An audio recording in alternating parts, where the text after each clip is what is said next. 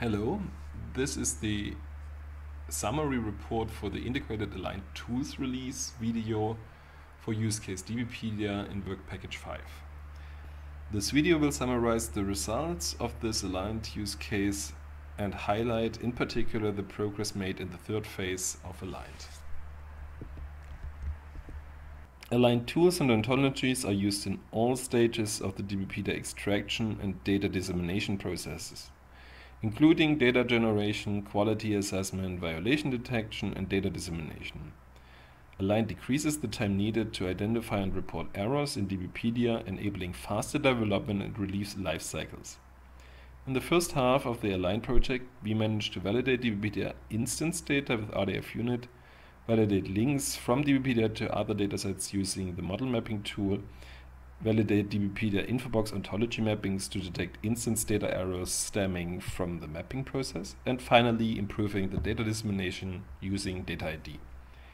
In the second half of the Aligned project, many improvements to tools and processes were implemented, further decreasing the time needed for a data release cycle. RDF unit is a flexible RDF data unit testing framework implementing the test-driven quality assessment methodology. Can test small, in-memory RDF triple collections as well as large datasets containing billions of facts, such as DBpedia. DBpedia uses RDF unit to validate instance data and ontology mappings using the DBpedia ontology as input. RDF unit automatically generates almost 10,000 data test cases based on the constraints defined by the ontology, which are applied against the triple store containing the release data. Once the validation is complete, an extensive report is generated containing statistics and provenance information of all violations detected in the dataset. This offers comprehensive quality insight into the data. For further details on RDF unit, please watch the video of Devliverable 4.4, Automated Data Testing and Verification Framework. Until the last DBpedia release, mappings between Wikipedia infoboxes and DBpedia ontology were created and curated by the DBpedia community using a simple wiki.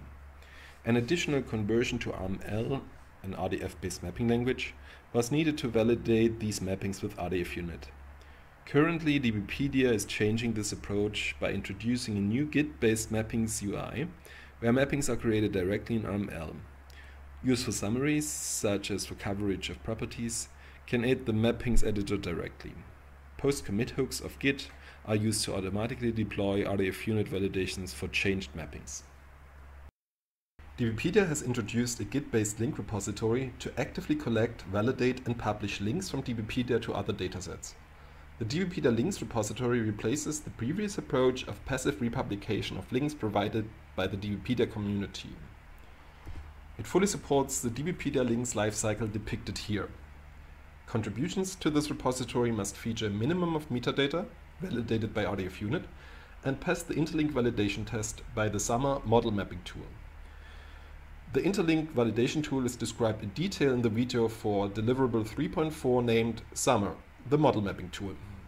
This graphical interface, based on the DBpedia links repository, provides an overview of all outgoing links to other datasets and points out any inconsistency of the given link set.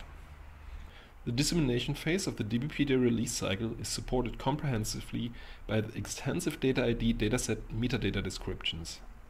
As discussed in the video about DBpedia for Devliverable 5.5, integrated aligned tools and trial platforms, the multi-layered metadata system data ID provides detailed descriptions of datasets and their manifestations, as well as relations to agents, such as persons or organizations, in regard to their rights and responsibilities.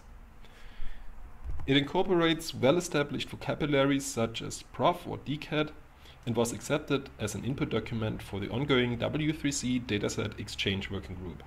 Data ID does also enable us to describe transformation activities in a data pipeline and all transitory stages of a dataset. The DBpedia extraction framework does record all such activities, including the version of a given software agent, which enables us to establish an unbroken chain of all activities with all input and output data as metadata. Gathering extensive metadata throughout all extraction steps is not only helping to produce exhaustive dataset metadata, but also allows for highly expressive log files and convenient summary reports. Here exemplified by automated progress reports forwarded to Slack. DBpedia uses data ID to automatically generate the download pages, providing access to all of the 30,000 files published with every release. In addition, we use the containerization platform Docker in connection with data ID to publish DBpedia releases in Docker containers.